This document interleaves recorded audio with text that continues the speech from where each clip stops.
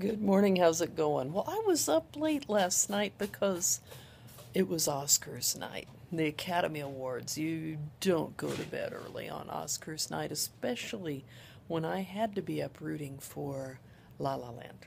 Oh my gosh, what a great movie.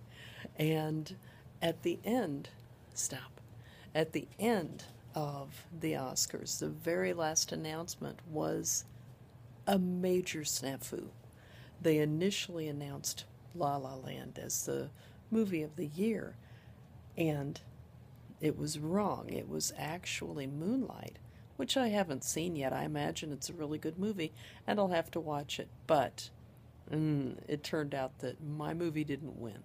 So we'll have to see the other movie and be sure that I agree with that choice. But snafu is one word I want to share with you today because it's letters that represent words. Situation, normal, all fouled up. The F can represent a nastier word that for most Americans who are educated at all is a very offensive word. But we say fouled just to make it acceptable. Okay, so situation, normal, all fouled up, snafu was a major snafu.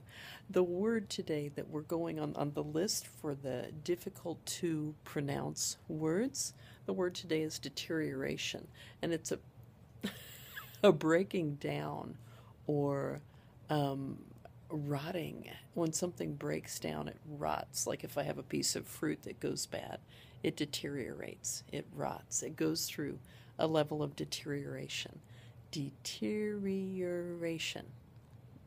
I think the difficulty is from the beginning to the end. There are things that are confusing about that word. And I didn't look up to see what it is in Portuguese. I can imagine that it could be something very similar.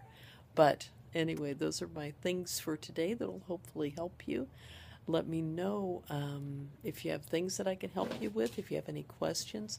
You see the sun rising behind me. See that huge house across the street from me. I think it's going to be a good day. Make it a good one, okay? And thanks for your time. And if there's anything I can do, let me know, okay? Beijão.